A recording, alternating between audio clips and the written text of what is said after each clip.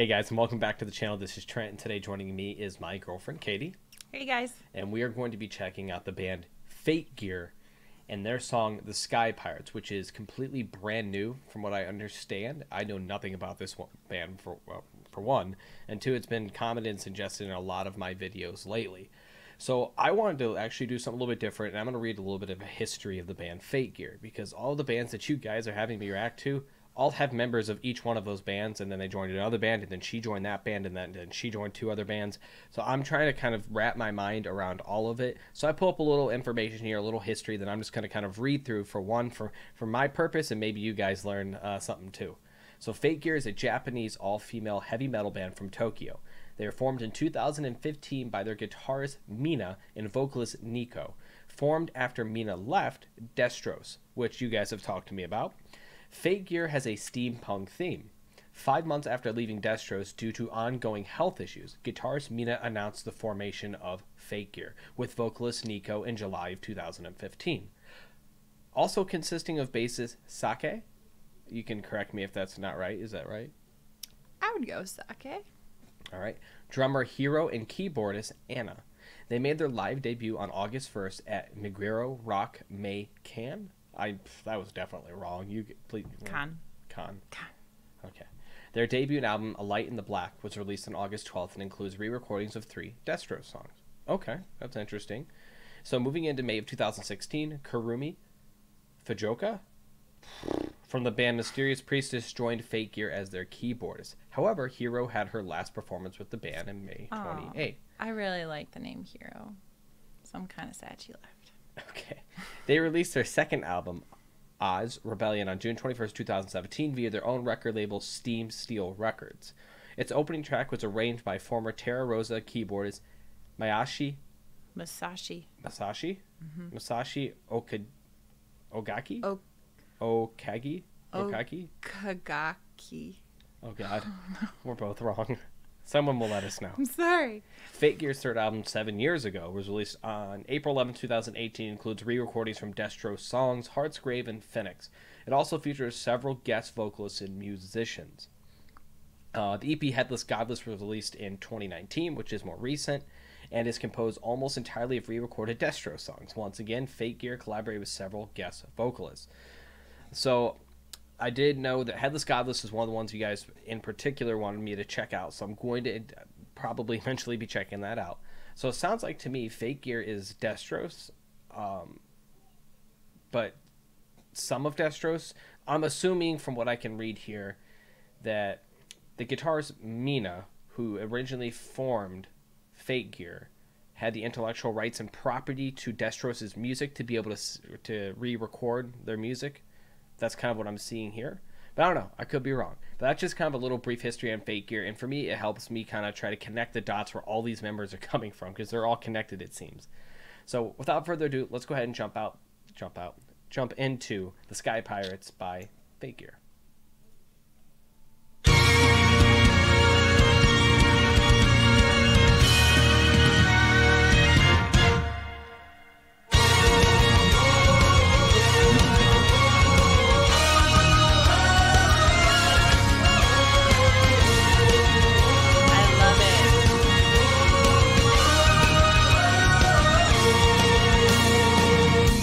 The sky pirates, we sail above.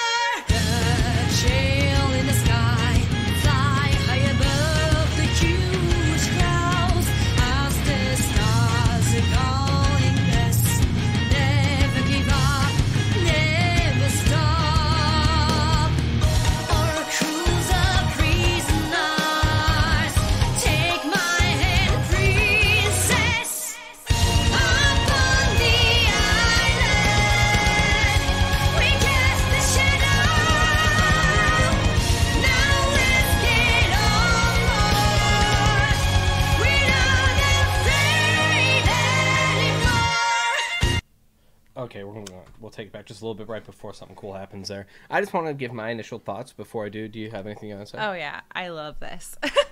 I love it. I love the steampunk vibe. I love just like this film over the video. I love the edginess of the music. The only thing I would say, because of you in my life, is those deep like guitars, and it might just be our headphones, but I would love even more like heavy on the bottom. I think it could really like grind it out even more. There's so much edginess to them. I love them. I think it's really great. I think it is our headphones, actually. Okay. Because we're using a splitter, we are losing some quality from the actual sound of the video itself. So after this, I'll have you listen to it without the splitter, because I think you're going to hear that. So gotcha. I don't think it's the actual product of what you're hearing. I think it's just because we're using a splitter. Yeah, but I love it. I think in general it's awesome, and it's definitely more down my alley. Okay. Yeah, I think it's great. So far, I mean, it's a lot of fun. The outfits are kind of cool. The steampunk vibe's kind of cool. I've never really known too much about the whole steampunk thing, or where it came from, or why it came about, or what the whole reasoning is for it. I think it's kind of cool looking, to be honest with you. The whole theme of the color scheme's kind of cool. It goes really well together. I like the look of it. I think the vibe's kind of cool. Like she mentioned, one thing that I'll say, I've said before in the Unlucky Morpheus video that I watched, is I really like the incorporation of violin and metal. I think it brings the sound full circle. And I also said in that same video that I also like piano. And Fake Gear not only has violin, but they also have piano in the video also. I think it's really cool. I think it really brings a full sound to a band, especially a band like this that's got like their own, almost like a theatrical theme to it. So making it almost like a performance and making it sound full and just I can't think of the rest words, but I'll keep it at full. But yeah, so far I think it's really good. Let's keep going.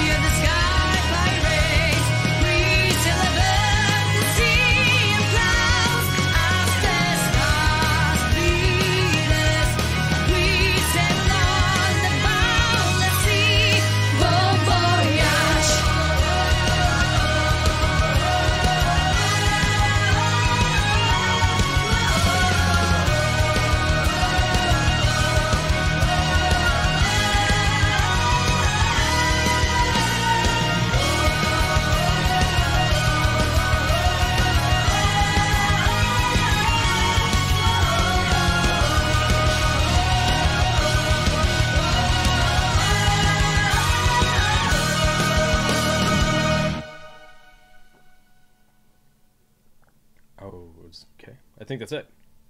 Maybe? Yep. All right. So that was it, guys. That was I want to say the Sky Pirates because it's listed first here, but it's Fate Gear and their song The Sky Pirates. Whoa. Yeah, so I really liked them. I thought they were really cool. I thought their vibe was cool, and just kind of I was kind of probably squinting at the screen because, one, I'm blind, and two, I was looking at their instruments, and every single one of their instruments, other than obviously their outfits are very steampunk, piratey themed, but all of their instruments are also steampunk themed with the gears and what is it? Would that be like a gold color? You would say, like almost like a rusted gold. Yeah. I was trying to think of the color earlier, but I couldn't, so I didn't say it. Or brassy. I'm not sure. The brassy. Very vintage looking. Yeah, vintage. Yeah. That would be a good way to look at it. Vintage with gears and stuff. I think it looks cool. I like the vibe around it. I think the song's cool. I think their outfits are cool. I think I'd like to hear more of their material. I think I'd like to hear what they're really capable of doing because the song was really cool.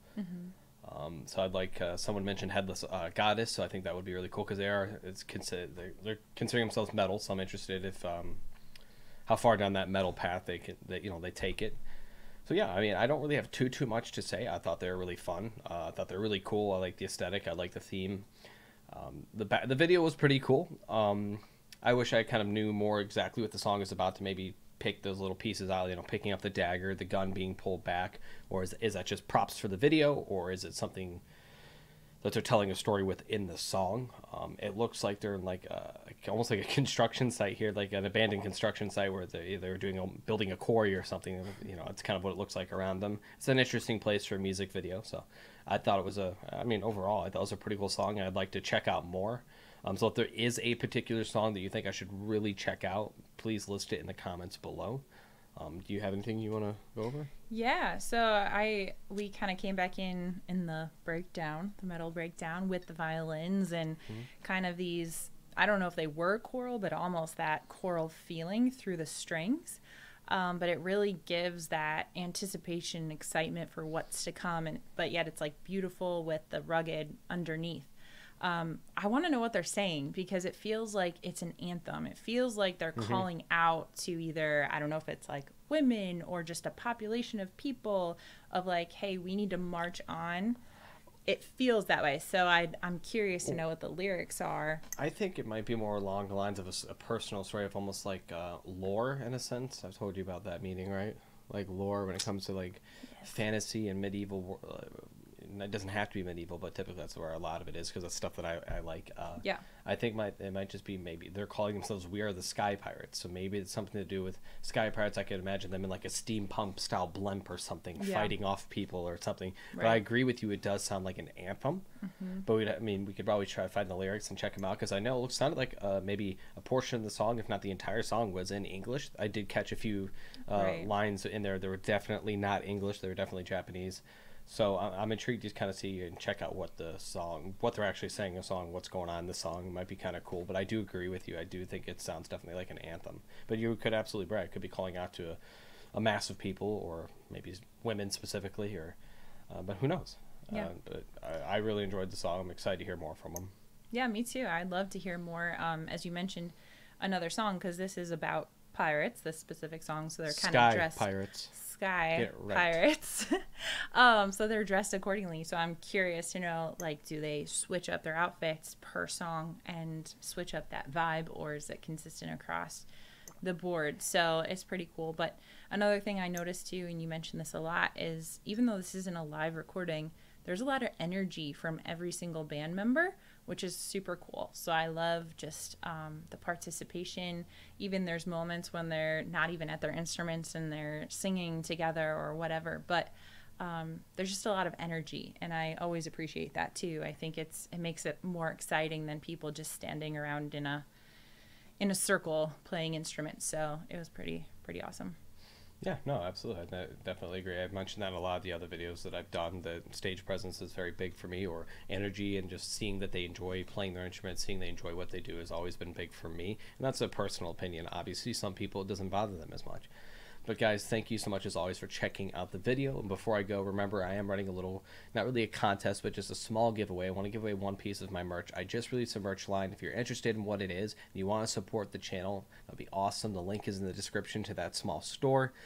And if you want to be entered to win this free piece of merch, all you got to do is comment below and just type subscribed and your favorite color. That's all I'm asking you to do. Nothing crazy, nothing, you know, nothing more. And someone did ask in a previous video if I'm going to be doing international. Yes, I'm going to be international, and I will be footing the bill, because it's not, the money's not important to me. It's about getting it out there and doing something cool for you guys. Because less than a month ago, I had like 300 subscribers, and I was just kind of like, I mean, whatever. And then out of nowhere, it's doing these videos. You guys have been so supportive and really cool, and it's kind of blown up. Now I'm over 700 subscribers. So now I'm looking at it going, 1,000's not far-fetched now. I think that's definitely attainable. So I want to do that small thing, even though it's nothing huge. I want to kind of do it because I feel like I want to give back in a way, because you guys have been super cool with regarding information, educating me on things, and just suggesting really cool music. So I just want to say I appreciate that. You know, as always, if you like what I do, hit subscribe, hit the thumbs up button. If you don't like what I do, just hit the dislike button. That's okay. Give me some constructive criticism. Always open for feedback. But I'll say it in every single video, and you'll get probably tired of me saying it if you watch my videos. Don't be negative just to be negative, because it's not going to go anywhere. But thank you guys so much for checking out the video, and hopefully we'll catch you in the next one.